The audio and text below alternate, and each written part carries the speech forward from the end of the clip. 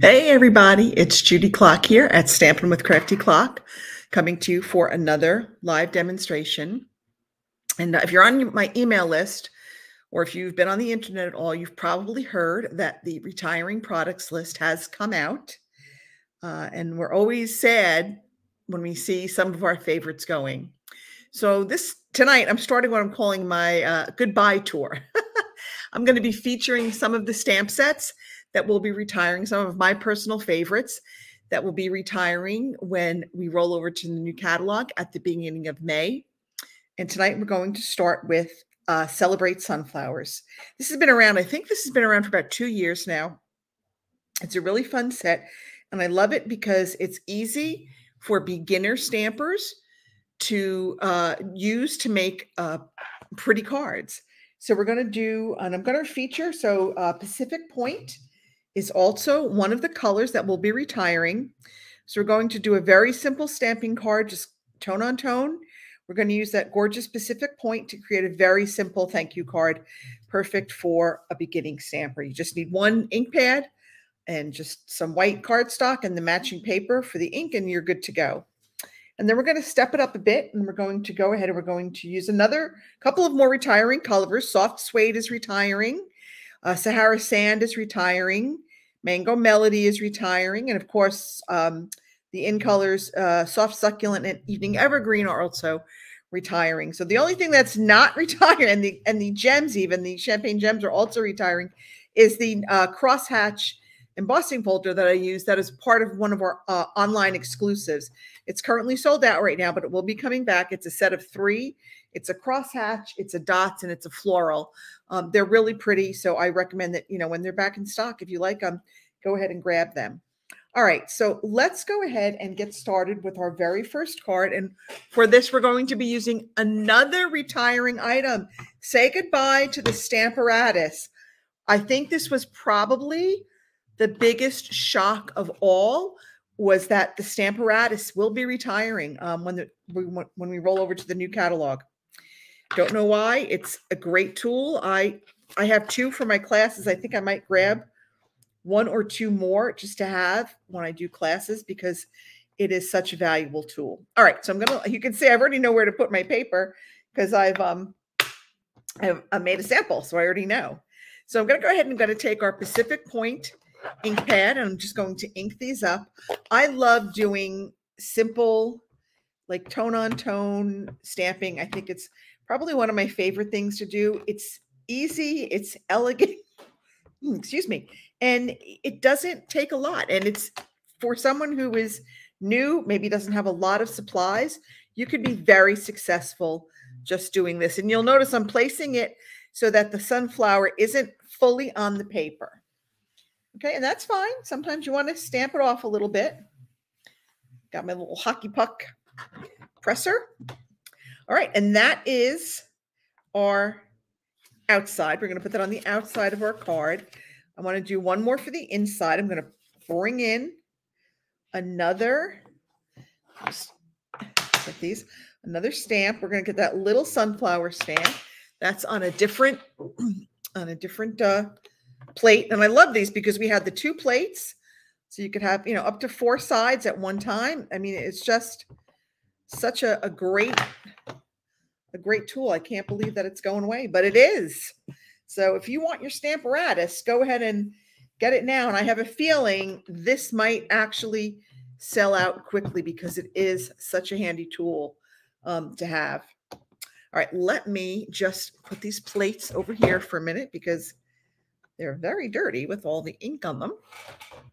Okay, and then we're just going to take this off. And we are ready to assemble our card. It's going to be, like I said, it's a very simple card. It's going to go together very quickly. Close that up. All right, so now we're just going to put this on the inside. Then we're going to put that on the outside, and we are going to call this card done. So like I said, I love simple stamping cards. They do go together very quickly. This one, I think, is just, I just love doing tone, just keeping it all within one tone or one color family. I just find this just a really pretty look. Let me know if you agree. If you like doing just like sort of, like a color and white, or, black and white, or whatever you like. I just think it's a very clean, simple card. But you write your little note, and it's really something that someone will treasure. So actually, I have a couple of birthday cards, not birthday cards. Oh my goodness. Thank you cards to send out for items that I received for my birthday. So I've got to make a bunch of these and get these out in the mail by tomorrow or Saturday, maybe Saturday. All right. Let's go with our second card. This one, we're going to step it up.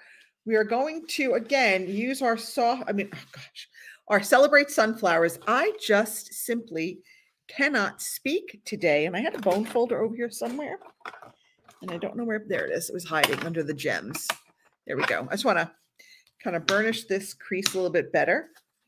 So I've got a piece of this is our soft suede 8.5 by 5.5, scored at 4 1/4. We're going to put on that a piece of our Sahara sand, again 5 by 5 1/4 by 4, and this we embossed with that crosshatch embossing folder that is part of the online exclusives. Then we're going to put a piece of basic white on the inside. I'm going to leave this blank. I chose not to do anything on the inside because we've got a lot going on the outside. And then we're going to stamp a sunflower. I did leave, sorry, I left my other piece over there. We're going to stamp the big sunflower on our Mango Melody, and we're going to stamp that in our soft suede. So let me bring in my other. I told you I have 2 of these. It comes in handy. Okay, so I'm going to just put this there. Now I do need to clean off my sunflower stamp because I used it with the Pacific Point and I haven't cleaned it yet. So let me just take off. I'm just going to take out my Simply Chamois, and I am just going to wipe this one down. Now I'm going to get all blue all over my fingers. I guarantee my fingers will be blue by the time I'm done, because that's just what happens. But let me get that all cleaned up. Just clean off that thanks a bunch while I'm there. Okay, then we're just going to, and it really doesn't matter where you place it. I'm just going to kind of place it down there. Again, pick this up, lift it up, and I'm going to pull this out, and we're going to add our soft suede ink to our sunflower. Okay. So there we go. That's better. And when your stamps are larger than your ink pad, it's easier to just kind of turn the ink pad upside down and do it. And it's just a tap, tap, tap. You don't really have to press down really hard, because that's sometimes where you get ink on the edges of the stamp and on the stamp apparatus and stuff. So just a light tap, tap, tap. Coming in here with my little hockey puck. It's not really a hockey puck. It's, the slider for the air hockey table. And there we have our sunflower. Now we're going to die cut that in a minute. Let's move that out of the way. We have just a couple of more things to stamp. So, let me keep out the soft suede for just half a minute. We're going to stamp a sentiment on the basic white, and I am going to fussy cut this. Now, don't be shocked. I know, you know how much I hate to fussy cut, but I'm going to. Okay, there we go. I don't know why I put that away. I knew I was going to use it again, but I did. Okay, this is just a little sentiment that says, know that you are loved. Okay, there we go. That, and then we're going to stamp our single leaf stamp on some soft succulent. And we're going to, again, stamp it in the soft succulent. Okay, I'm a big fan of tone on tone. I just love it. Okay. So now that we've got all of that done, let's close this up. Just get my inks closed, because I told you I was going to end up with blue fingers. I knew that chamois was going to get me. Knew it. All right. So now what we want to do is we want to take the die cut. Well, I've already cut it, but you can see I'm going to take the die cut for the sunflower, end for the leaf. I didn't do the sunflower over here because I wanted to use the mini, and this one has to go on the bigger one. But you can see, if you look at the sunflower, you see like this series of, I guess, like 3 petals that are sort of leaning towards the right. And then if you look, you'll kind of see the same pattern on the die cut. So you just marry those up. It takes a little bit of just turning it and getting it sure it's right. But once you have it all matched up, just run it through your stamp, cut, and emboss, and you will get this lovely die cut sunflower.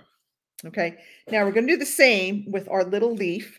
We stamped our leaf, so we've got the leaf image here. So we're going to run that through on our stamp, cut, and emboss. This is the mini. And you can buy it in the new boho blue while supplies last.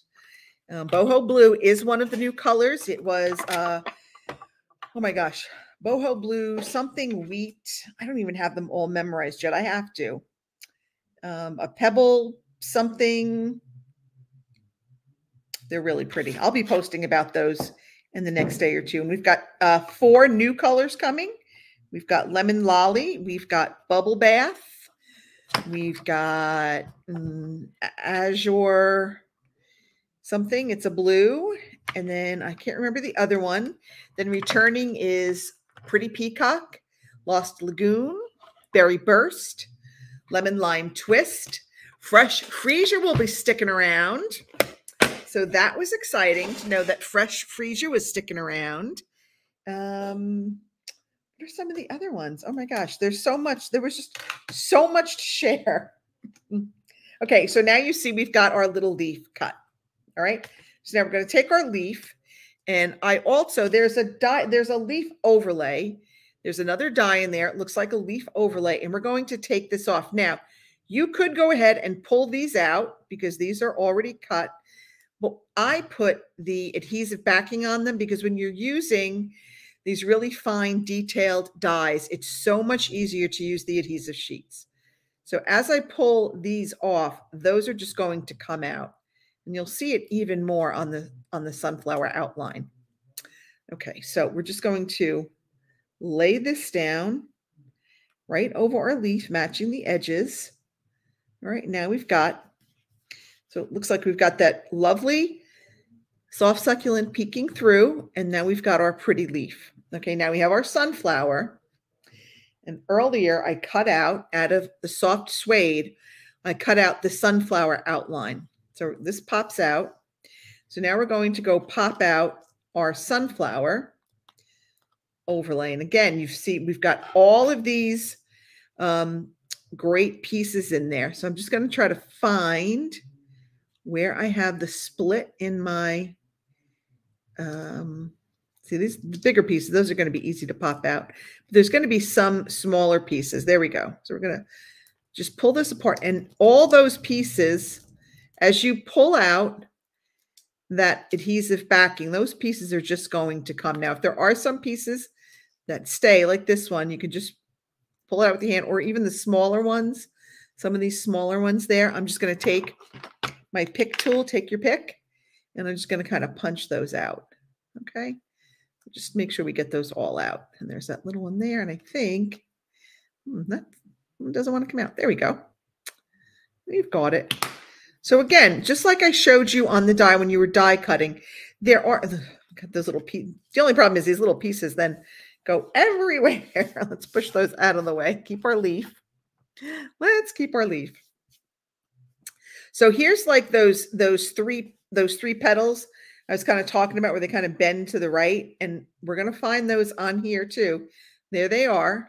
So we kind of know those go there, maybe a little bit more. There we go.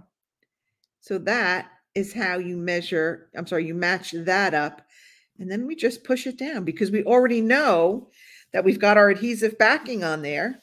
So we're good to go. Now we're good. So now we've got those lovely outlines for all of our leaves. Okay, now let's go ahead. Let's fussy cut our sentiment. Now, before I do that, I'm just going to trim it a little bit more because I don't like to have a lot to have to maneuver around. So I'm just going to start here. And The whole thing to fussy cutting is you turn the paper. It's not really my favorite way to do things, but sometimes it's just the look you want. So I'm going with the fussy cutting, which is, most of you who know me know that it is, I will do almost anything other than fussy cut. So it's a big deal when I do the fussy cutting. Okay, and here we come around the D, and go up around there. Ooh. Okay. All right. And we're just going to go around the no. That's just kind of a straight cut. And then we're just going to kind of turn it around here. And there we go. And just finish it up around the T. And there we go. And now we're done. Okay, so now we are done with our cutting, our stamping. Let's go ahead and assemble our card. So I'm going to get all these little pieces. I'll be sweeping up my workroom floor after. I am going to go ahead and just add this piece of basic white to the inside. Okay, now if you were on my mailing list last night, you got a, instead of my normal Friday newsletter, I sent it out yesterday, but you got all of the updates, you know, the list of retiring products and the info about what colors are retiring and the Stamparatus is retiring. You got two tutorials. One tutorial was for my Tuesday lesson at lunch. I don't know if you got it, but we made these little egg boxes. I think they're just so cute for the upcoming Easter holiday. So people on my email list got the full written tutorial with measurements in both metric and imperial, with like a diagram and, you know, to watch with the video with it. So if you're not on my mailing list, you might want to hop on, because I always have at least one tutorial, sometimes more than one. I also have a frequent buyers program where if you shop with me, I reward you, and you can earn, you know, like a $50 shopping spree. So, all right, so we're going to add this, just put that right there. Now we're going to pop this up on dimensionals. Okay, I have them somewhere. I thought I had everything within arm's reach. Okay, I'm going to put one in the center, and then I'm just going to put some around the edges. I think I put about 5 because it's a fairly large flower, so we don't want it to kind of droop. So I'm just going to put, I think, 5 around here. So we were having a discussion the other day when my team was here, like, where's the weirdest place you ever found the covers to your dimensionals? I found them on my dog's nose. One lady found it in the back of her car. I think I found them in my bed one day. I'm like, I don't know how they migrate to other places in the house, but they do. Somehow they seem to migrate from the basement to all parts of the house. So it's very funny. All right, we're going to add our little sentiment. I'm going to put that up there. And then we're just going to finish this off with some of our champagne gems. Okay. So these are just some of the products that are leaving us. I just think they're so pretty, and I'm a little sad to see some of them go, but we have so many beautiful new things coming that I think you'll be really happy when you see the new catalog. If you don't have a current Stampin' Up! Demonstrator and you would like to get a copy of the catalog, just leave a comment, let me know, and I'll reach out and we can arrange to get you a copy of the catalog when I get them. So those are our 2 cards. And again, these are, with the exception of our embossing folder, everything here is retiring. Pacific Point is retiring. Celebrate Sunflowers, the stamp set and the dies are retiring. Soft Suede, Sahara Sand, Mango Melody, Evening Evergreen, and Soft Succulent are all retiring, as are the Champagne Rhinestones and the Stamparatus. The Stamparatus is also retiring. Like I said, I think that was the one that really surprised me the most when I heard that the Stamparatus was retiring. You know, so if that's something that you had been thinking about getting, but we're putting it off, you know, I would say don't wait, because it is a really great tool, as you saw tonight. It's very easy to work with. So if you think you want one, I would say go ahead and to get it for yourself before it's gone. So if you have any questions, just leave me a comment and I'll be happy to reach out and start a conversation. That's it for tonight. I hope you enjoyed this farewell to celebrate sunflowers. I'll be back next week with another on the farewell tour. Okay, everybody, have a good night. Have a great weekend. Bye.